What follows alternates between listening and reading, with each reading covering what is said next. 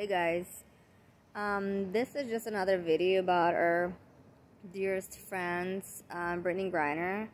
And this is just a video for me to predict that she will receive 10 years in a Russian prison.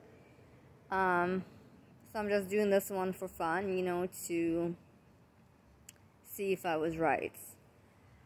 And she came out saying that she's not doing too well, apparently in Russia. Well, who would have thought, that you wouldn't feel well in a country known for its human rights violations and corruption, a country where 10 million people were murdered by a communist regime. So obviously, seeing all the hashtags and posters, I'm baffled by sheer arrogance of people who think that their posters and outbursts and hashtags are going to sway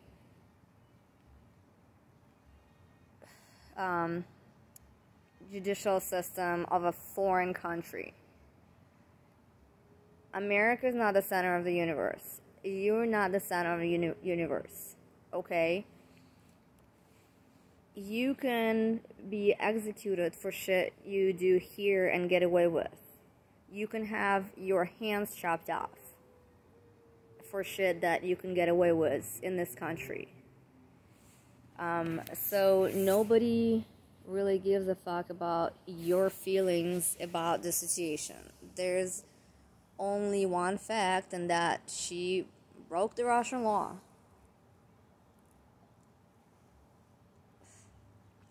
And it's a Russian law, so don't come out saying, well, I don't feel like that was such a big deal. Like, it doesn't matter what you feel like. Nobody gives a crap about your feelings. Your feelings are overrated. So yeah, this is just my way of gloating about her situation. And yeah, us Russian women are known for gloating and being not as soft as American women.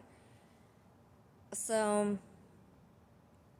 yeah, lest that be a lesson, in case you want to betray your home country and sell out and think you're going to make a lot of money and fame elsewhere before doing any research on the country that you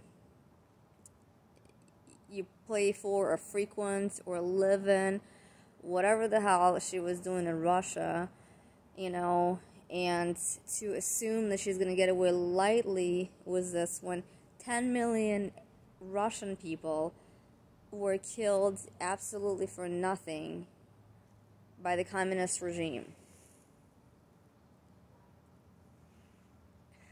So Russia's not going to mess around, and especially after Biden is sending billions to arm their enemy. I mean, come on. This is common sense.